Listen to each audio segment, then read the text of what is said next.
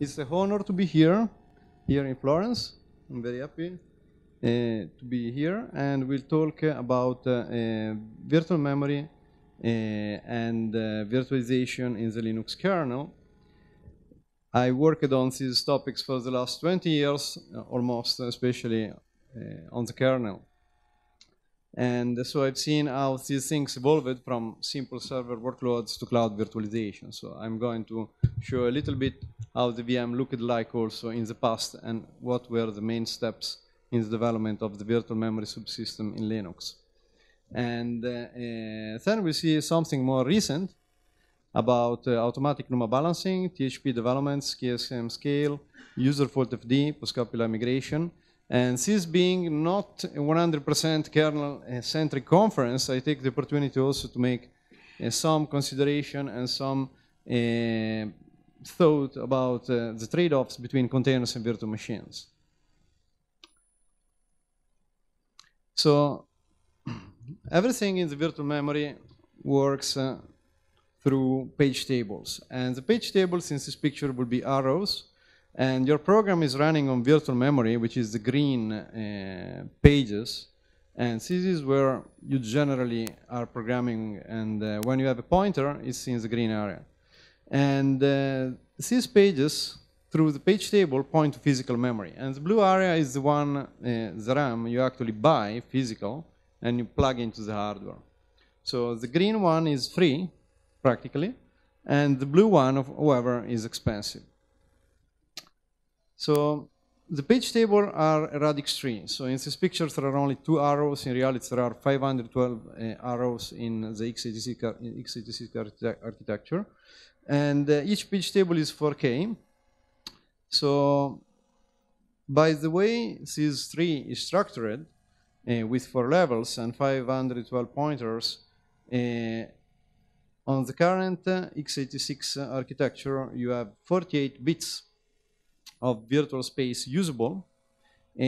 What does it mean? It means in practice the x86-64 architecture can address about 256 terabytes of virtual memory. In reality, because the kernel can only map the negative address space, we cannot use more than 128. In fact, even less if you use the randomization, kernel address space randomization, which you should use. And but I mean, we are dealing with definitely 64 terabytes. And we have virtual machines nowadays of 4 terabytes in size, real ones, not theoretical. So we are getting to the limit here in virtual memory. So now in the 4.13 kernel, recently, the 5-level page table have been introduced. And with 5-level, still with the same structure, though, we get 9 more bits. If you do the same math as above, but exponent by 5, you will get 128 petabytes. So effectively, we will be able to map about 64 petabytes. It's still huge, so there will be no more issue for quite some time. The fabric of the virtual memory are all this data structure which connects the hardware constrained structure like page table with the abstraction we are used to work with, like task processes, virtual memory areas, malloc, and everything the user land sees. So the fabric is the most black and white part, and then there are heuristics. So a lot of the VM is not black and white. A lot of it is a gray area. And these heuristics needs to solve problems which don't have a perfect solution. So the interesting thing in the memory management, in my opinion, is there's no perfect solution to that problem. When is the perfect time to swap a page? Which is the best page to pick in the whole address space of your computer to swap it out? There is no perfect algorithm, there is no perfect solution. So the kernel internally has these heuristics, and it gets smarter, hopefully all the time, and it can do a decision based on statistics and other information the kernel collects while the application are running. And The memory management is also doing a lot of overcommit, even by default. So if you just boot the kernel on any computer, the Linux kernel on any computer, it will be using overcommit. It's not extremely overcommitted. So if you ask a 4 GB machine to allocate 4 TB, the kernel will say no. that's too much. But if you ask 1 GB 5 times, it will say yes, because it expects you're not using all of it. So it's a kind of best effort by default, but still overcommitted. But for example, Android uses echo 1 in the overcommit memory, which means completely turn off the limit. So if you ask 4 TB and you have only 4 GB, you're still getting it. Just virtual memory, it's not a real deal. You will have to swap 4 TB to actually be able to use it if you only have 4 GB. Of course, 4 TB minus 4 GB. So the basic structure in the VM are these LRUs, which are active and inactive. Least recently used lists are used to index all the cache. And even recently, in 2012, 2014, there have been improvements in this area, significant improvements in the way we can balance these active and inactive lists.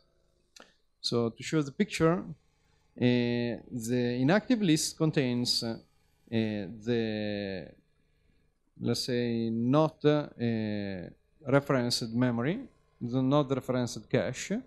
And when you get a working set activation through a reference, the page goes from the inactive list to the active list. And then it becomes, again, inactive, and eventually it will be freed. So the whole idea of this active and inactive list, which I worked on in 2001, so this is really ancient, but it's still there in the kernel today, is when you're doing a backup, for example, and you read and write only once to the disk, you will activate a lot of cache, you will load a lot of cache, but there's no point to keep it around. You don't want to destroy the working set you have and that you are really using frequently because you ran a backup, or because maybe you're reading a big file which cannot possibly fit into the cache. So the idea is the working set is going to be alive and stay in the active list, while the garbage goes through the inactive list. And active and inactive lists can be seen in the mem info. These are the levels. You can just run this command anywhere, even on a cell phone, Android cell phone, of course. So then the other basic structure in the VM is reverse mapping. So the LRU gives you the pages that you might want to shrink, that you might want to frame. And these pages might be mapped in your program. So we need to unmap them before they can be freed. And the reverse mapping is a code in the kernel, the algorithm in the kernel, which allows you to find where the pages are mapped given any physical page. And this is the full picture with LRUs and RMap working all together. And that's the way the kernel worked since about 2.6.5. And the idea is you have these LRU lists which indexes the memory. These are the page structure. Each one of these means a page of memory, 4 kilobytes. So each page in the RAM is divided in pages. So given any page, you can reach the virtual address with RMap. And with the virtual address, then you can unmap the page, and finally it can be freed. And the recent virtual memory trends are going in the direction of optimizing the workload for you. So you have to do less manual tuning. For example, there are NUMA hard binnings, which have been available for a long time with NUMA control. And nowadays, we have automatic NUMA balancing. And there's a huge TLBFS, also available for a long time, since 2011, we have transparent huge pages, and transparent huge pages are moving more into more parts of the memory management subsystem, like TMPFS. Then we have page pinning. Page pinning is a technique used by many drivers to prevent the pages to be freed whilst you are doing DMA effectively.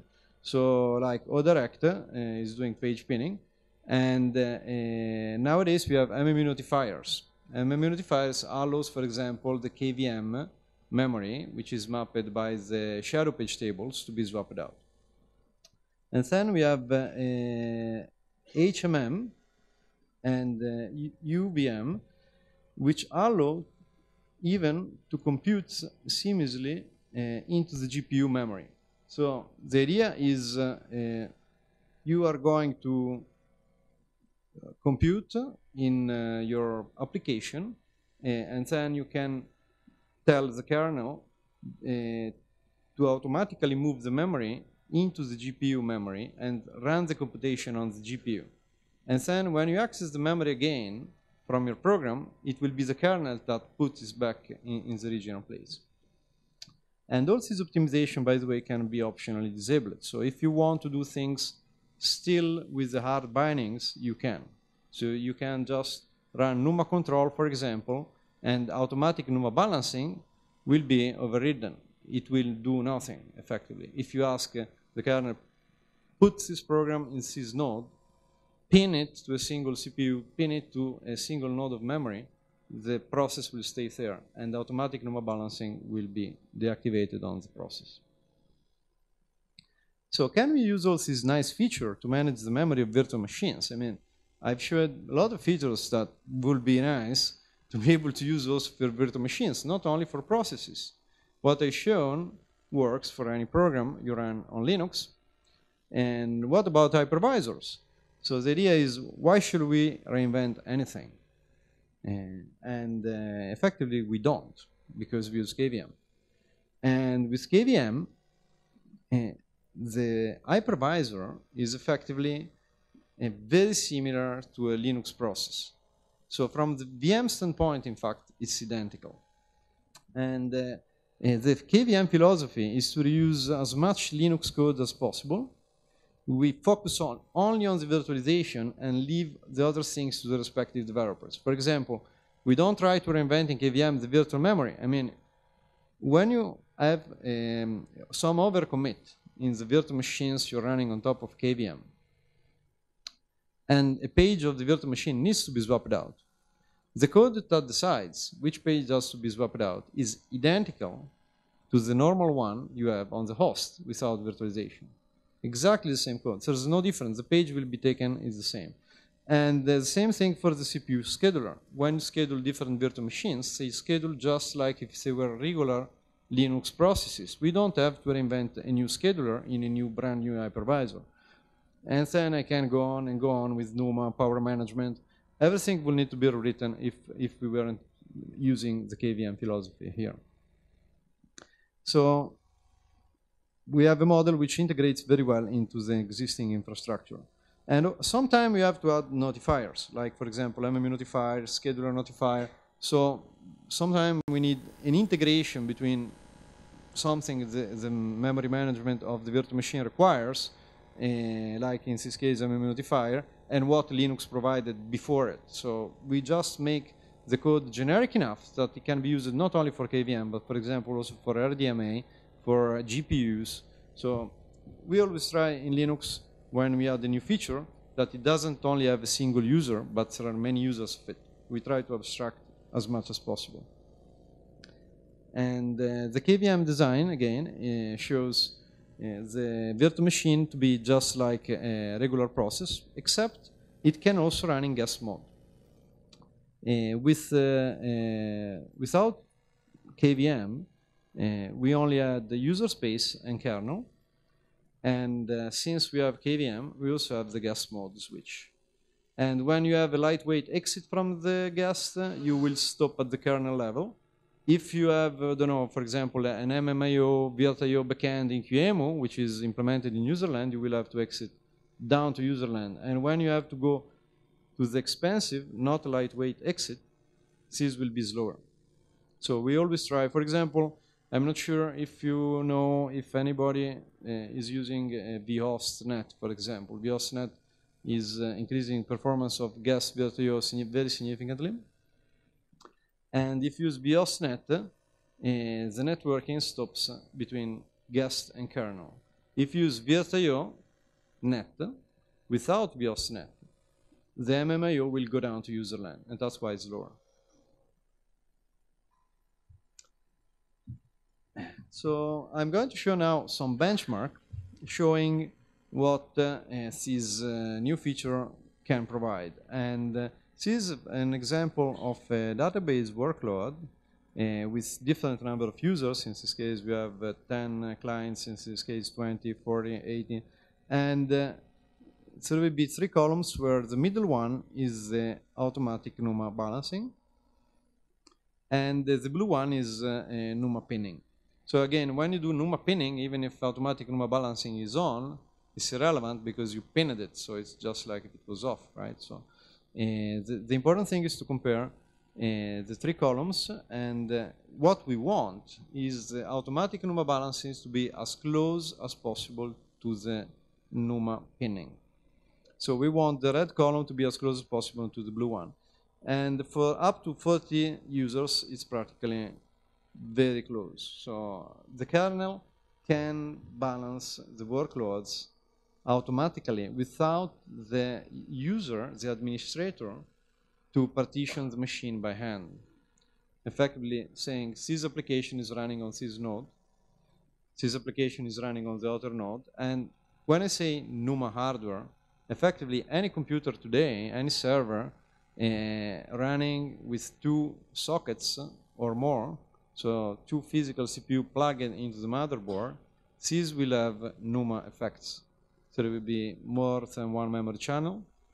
And so automatic NUMA balancing is effectively useful for a huge number of servers out there today.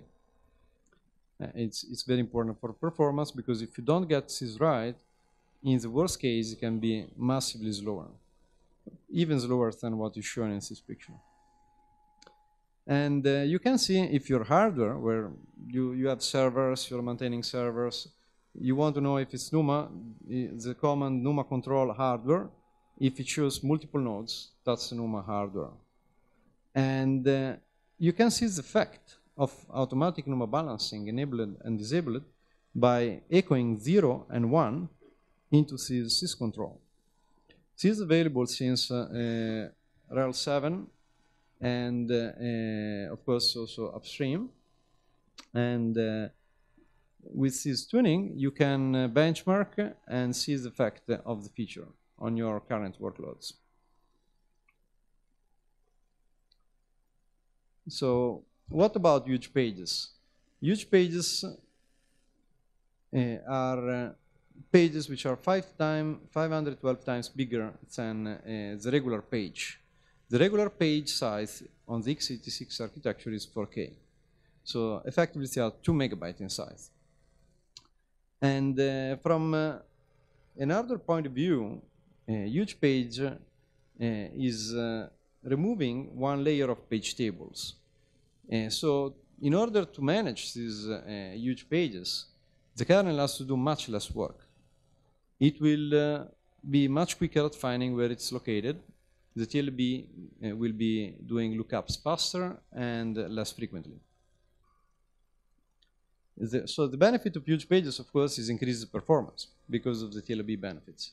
There is a cons. So you might want to be aware what are the cons when you enable this feature. So the cons is when you have a page fault, before the page can be mapped into the user land, you need to clear it, because it might contain memory from another user, or maybe from some page cache, which was read from disk before. And clearing 2 megabytes takes more time. So effectively, it's increasing the latency of the page fault. If we clear only 4K, it's going to be much quicker. So in some cases, this is a problem. And just recently, in the 4.13 kernel, there have been an improvement from Andy Klein and Ying Wang, which improved the performance of this huge page clear by 28%. And it was a pretty simple idea, but very effective.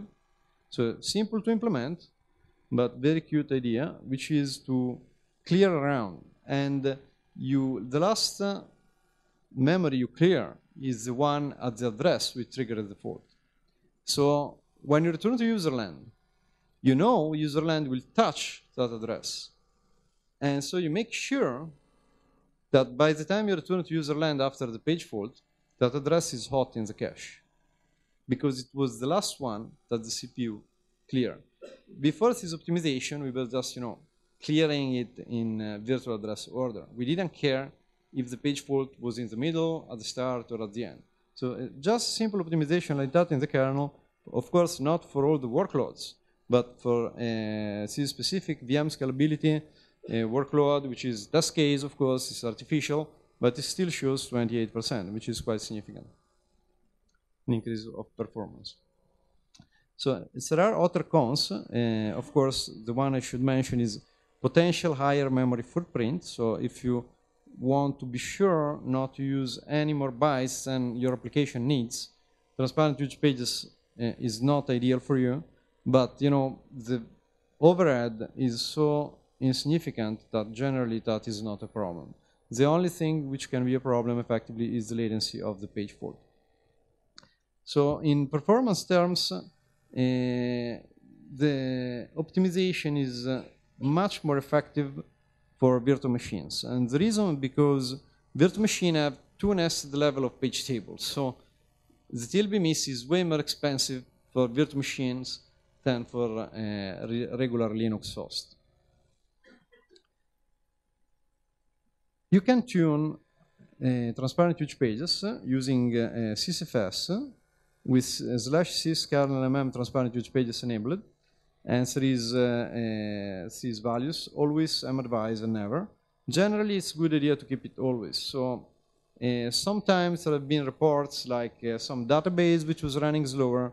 So generally, the problem is not in the transparent huge pages main knob, but it's in the compaction control.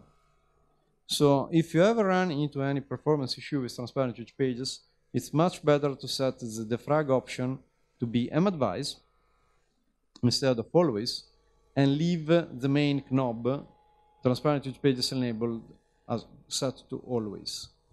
And the reason is because generally it's way more expensive to generate a huge page than it is to use it. So the main cost of when both knobs are set to always is on the defragmentation side. Defragmenting the memory is quite expensive. It requires copies and moving memory around, including page migration. Another option which might be interesting is how to prime the VM. So sometimes there are applications which benefits massively from transparent huge pages, and to be sure you're getting the maximal transparent huge pages utilization without rebooting, of course, without rebooting the machine, you can use this technique, which consists in priming the VM. And the idea is to echo 3 in /proc sys VM drop caches. This command will work anywhere, including my cell phone. And then just run echo into compact memory in the same location. So what happens here is first you try to free all the freeable cache, free all the slabs, free all the day entries, free all the nodes, then free all the page cache. Then after everything has been freed, you run a pass of compact memory, and as you can see, the fact at the body level, this is a number of 2 megabyte pages in the system, and this is a number of 4 megabyte pages in the system. After we free all the memory, we start to get a couple of 2 megabyte and 4 megabyte pages, but after we run full defragmentation triggered by the compact memory command, then we get quite a huge number of those. And then this command is useful in some case. So it's even recommended that if your application really requires this kind of priming, you can do it. I mean, this is stable, it's not a hack. It's not generally required, but if your application requires it, this is a possibility. So for example, benchmarks. Benchmark certainly will benefit from this trick. So since the kernel 4.8, now we have transparent huge pages also in TMPFS. This requires a mount option change, though. So by default, in the upstream kernel, it's not getting activated. There are many ways to activate it, but generally, the one I would like you to remember is within iScythe. So within iScythe works slightly different than the THP for anonymous memory. For anonymous memory, whenever we can use a huge page, we use it. Because generally, when you say malloc 2 megabytes, you generally don't use only 1 byte. And so in this case, however, because you have small files, you may have just, unpacked the kernel tarball. In this case, it's completely legitimate to have a very small file, like, I don't know, 1 kilobyte. And then you don't want to allocate a 2 megabyte page to store only 1 kilobyte. So within iScythe is efficient for small files.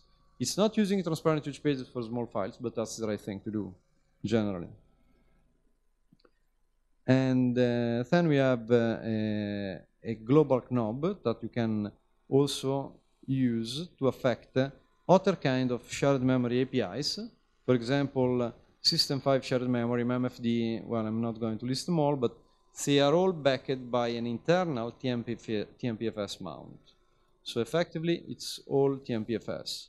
Just you don't have a mount option, and that's why we have the global knob.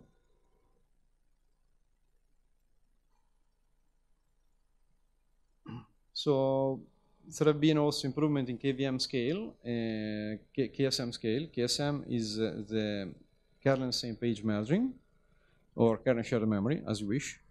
And this does duplication. And the duplicating the memory, however, was too efficient. So we had to limit it a little bit because this list was unlimited. We got millions of entries.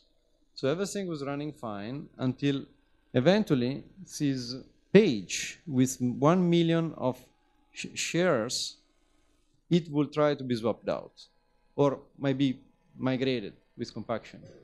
At that point, the system will freeze for 1 minute, walking 1 million of these RMAP entries. So we had to make it a little more conservative, and now there is a parameter in the last upstream 4.13 kernel where you can set the max page sharing. And this solves the problem completely. So there's no risk of impact in latency, and the performance is always stable and constant. Another thing which I'd like to mention in the latest innovation is user fault FD. This is called I introduced a couple of years ago to implement post-copy line migration. And the idea is to run a computation on remote memory. So post-copy line migration is effectively a form of memory externalization, where you have a compute node and a memory node. So you put the memory of the virtual machine in one computer, and the virtual machine, however, is running on the CPU of a different computer. And this technique, user fault FD, allows you to get the memory during the fault and transfer it locally. And in theory, you could even push the local memory to the remote node, which contains the memory. And user fault FD latency is similar to what you will get on a very fast SSD swapping. And the benchmark here is showing a pre-copy line migration with the post-copy line migration. And the pre-copy is running slow during the whole line migration. But the even worse thing is it never completes. So the benchmark ends while the line migration hasn't completed yet. So it will take only 120 seconds to transfer the RAM over the network, considering the size of this virtual machine, but it's not enough. With pre-copy, this virtual machine is changing the memory too rapidly. And so there's not enough time to transfer it to the destination because it got dirty again. You know, the memory is much faster generally than the network. So you can dirty the memory faster than you can transfer it. And this is exactly what was happening in this benchmark, which was a standard database benchmark. With post-copy live migration, there's no such problem. The live migration is always guaranteed to succeed because you are going to immediately start running on the destination. And in fact, it takes time here to get back to the 100% performance, but just because there is k huge page D, which needs to recreate the huge pages. Currently, the user folds are using 4K pages. So in these user folds, we get not immediate huge page performance. So they are getting recreated by daemon, call it k huge page D in the background. And the end result, comparing another technique called auto-converge, which is also guaranteeing to succeed the live migration, is quite significant. And this is the total live migration time. Live migration with auto-converge is slowing down the guest. And by slowing down the guest, the memory which gets dirtied is less and less. So eventually it will be so slow that the network can actually transfer the virtual machine to the destination. The latency also is much better. And the auto-converge latency was generated by this artificial slowdown, not by the actual downtime. So the latency was happening while the virtual machine was still running on the source, not during the transfer from source and destination. So there are many potential use cases besides virtual machines. So I think that's all. And if you have any question.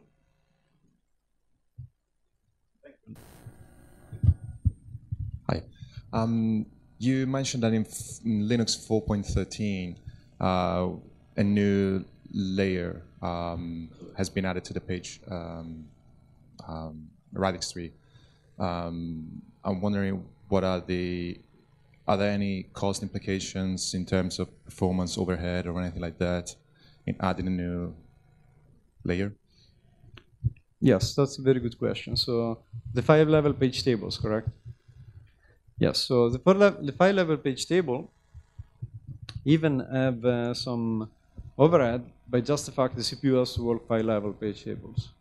So from the kernel standpoint, I think this is all possible to optimize.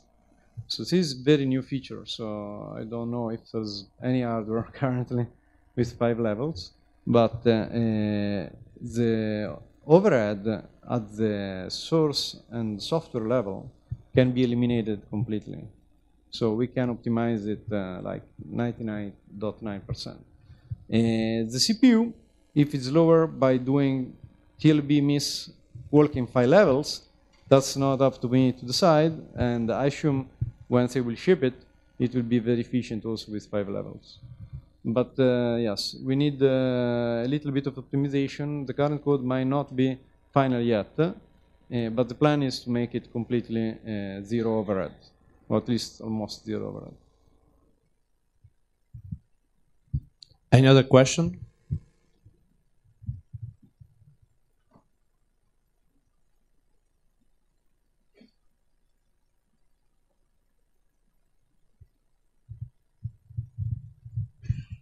So it seems we do not have any other questions. So thank you again, Andrea. Thank you. Thank you very much.